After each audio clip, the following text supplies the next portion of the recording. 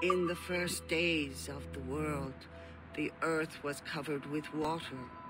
There was no light in the sky, neither sun at day, nor stars or moon at night. Under the surface lived the water animals: loon, kingfisher, otter, muskrat. They all lived in darkness. In the sky, the Great Spirit sat beneath the branches of a glowing apple tree with roots that sank into the clouds. One day, the Great Spirit called to his daughter, the Sky Woman. He pulled up the tree so she could look down to the earth. "How can they live in such darkness and chaos?" asked the Sky Woman. The Great Spirit replied, "If you desire, you can bring them light and order." The Great Spirit gathered up the Sky Woman in his hands and gently lowered her down. When he let go, she began to fall slowly towards the earth. The water animals lifted their heads and looked up in wonder at the glowing woman in the sky. "What will happen when she reaches the water?" they asked one another. All the animals dove as deep as they could to find land. None could hold their breath long enough until finally Muskrat brought up a little bit of earth in his paws.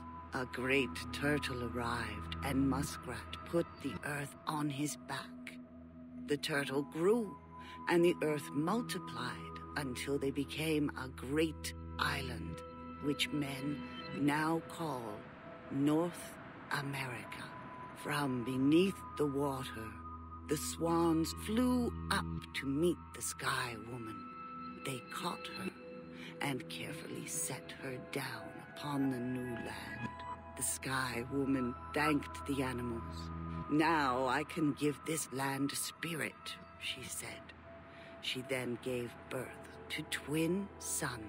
The son who was born first was born laughing and was called the Good Spirit.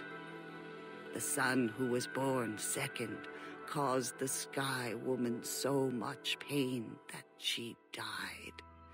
He was called the Evil Spirit. The Good Spirit grieved for his mother, but he took her eyes and raised them into the sky, so one could become the sun and the other the moon. Her tears became the stars. This way, the world would no longer be in darkness. The Good Spirit buried what was left of his mother under the earth to nourish the soil. All the trees and plants would grow out of her. Meanwhile, while the Good Spirit worked in the light, the Evil Spirit did mischief within the shadows. The Evil Spirit crossed the land, moving from shadow to shadow. "I will ruin everything my brother has made," he said. And so, when the Good Spirit made strong trees and swift deer, the Evil Spirit made poisonous berries and stinging insects. Finally, the Good Spirit took red clay from the earth and made humans. He taught humans how to speak and live together. The jealous Evil Spirit made himself servants out of sea foam. The Good Spirit saw that his creations heeded his words and were capable of wisdom. He wished that they might live forever in harmony. The Good Spirit saw the mischief that his brother did and knew that even his help would not be enough. He told his brother to stop making trouble, but the Evil Spirit refused. Knowing that his brother would respect only violence, the Good Spirit reluctantly challenged the Evil Spirit to combat. The winner would rule the world. The Good Spirit and his people united and triumphed over the Evil Spirit. banished his brother to a cave beneath the earth. On the surface, though, some of the evil spirit servants still wandered from shadow to shadow. Their influence causes men to do evil things. This is why there is still evil in the world. But people can also cast out this evil and find the good spirit within. All people can choose the path they follow.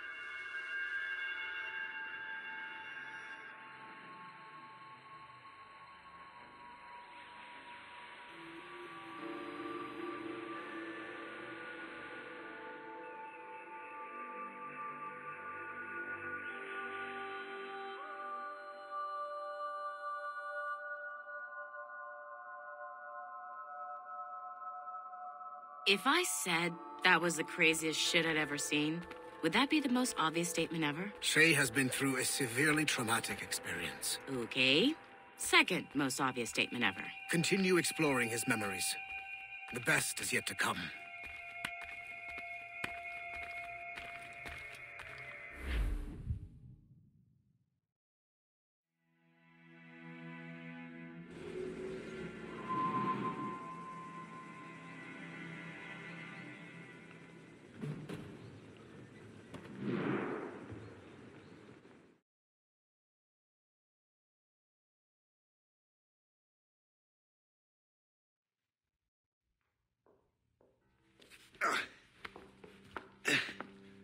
Hi. Good to see you're feeling better. Thank you. Mr. Finnegan, was it? Sweet Mother Mary. Have we taken in the village idiot? Barry! Remember, Shay, I'm Cassidy, and this is... Barry! You've been ill for weeks. I hate to have been a burden. See? He's a civilized fella. Aye, for a clumsy deckhand. Probably fell off his ship half drunk. Barry! He's right.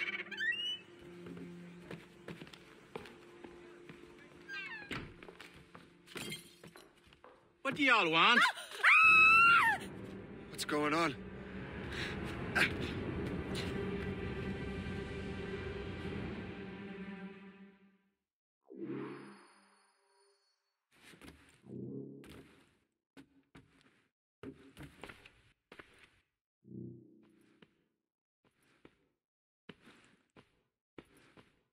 You wretch, how dare you!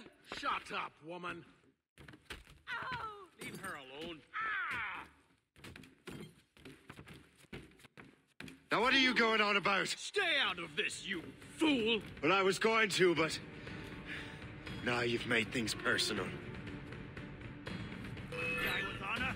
Oh, like the coward you are.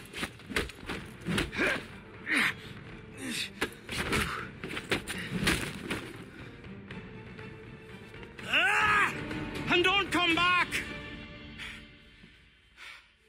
Thank you, Shay. In my younger days, I could have taken them one-handed. Why were these men bothering you? The usual. They feel they're owed money because they're not harming citizens. Mark me words, those gangs are going to be the downfall of this city. Wait here, I have something for you.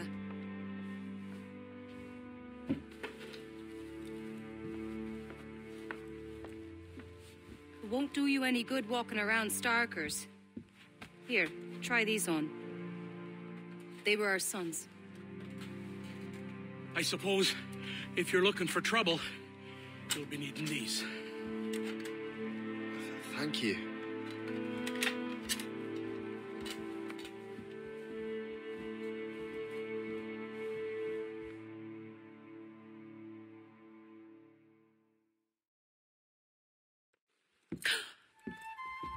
Don't you look a right, gentlemen? Gas.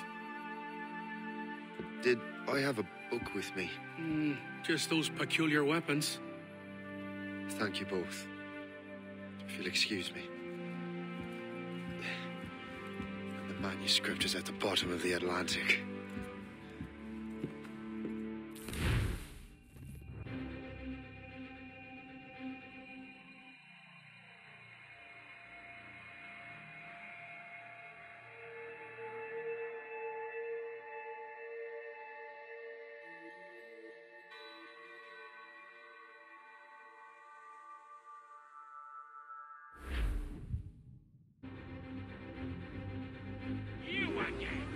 You'll regret this.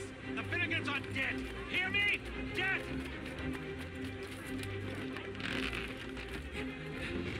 Putting your nose in other people's business ain't nice!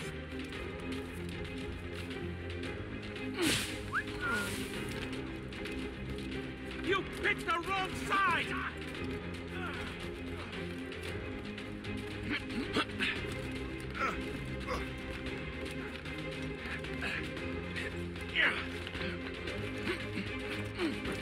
You'll regret this! What have you and your friends got against the Finnegans? I got no gripe. My boss sent me over. Ah, and where is he set up? You can't miss it. There's always black smoke rising from the courtyard of that building.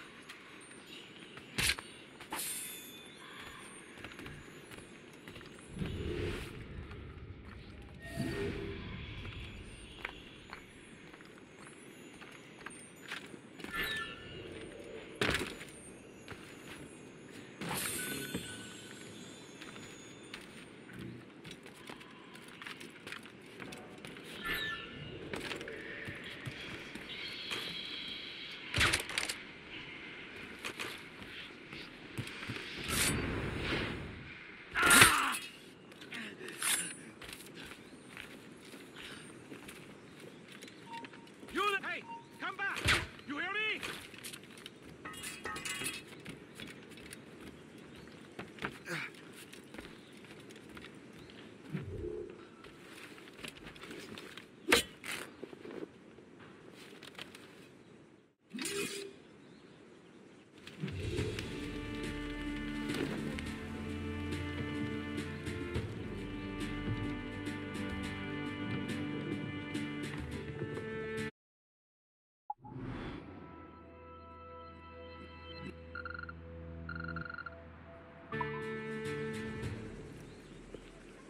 That will help us smoke.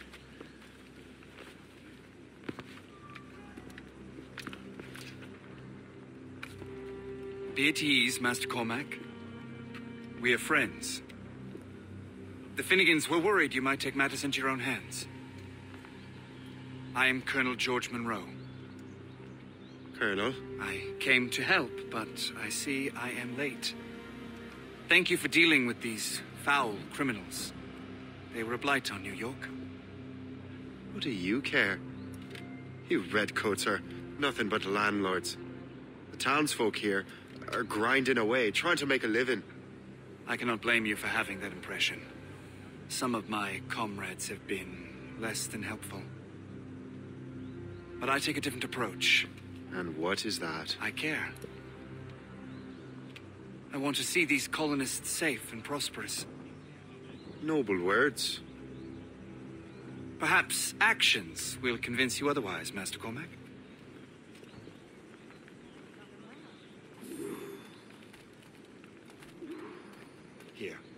Reclaim what they have stolen.